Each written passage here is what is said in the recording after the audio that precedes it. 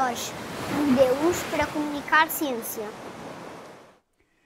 Eu acho que há algumas experiências de comunicação de ciência feitas em Portugal que são extremamente interessantes e que são modelos diferentes de fazer essa comunicação de ciência.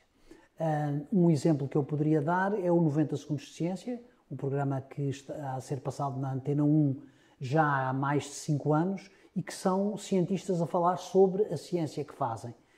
E é um programa que tenta chegar ao grande público e tenta chegar ao grande público num formato que é muito curto, onde as pessoas possam perceber aquilo que é o trabalho do cientista numa área específica.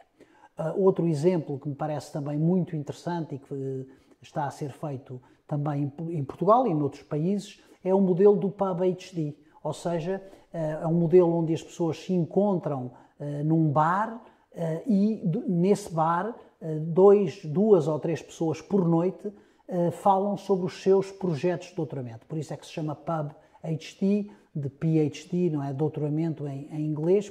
A ideia é convidar pessoas de áreas completamente diferentes para que num ambiente informal falem sobre a ciência que fazem. Estes são dois modelos que me parece que podem funcionar, portanto, tanto os podcasts como esta reunião de pessoas num ambiente informal a discutir ciência e que são diferentes daquilo que normalmente se faz, que é mais a palestra ou a conferência onde um fala e os outros ouvem.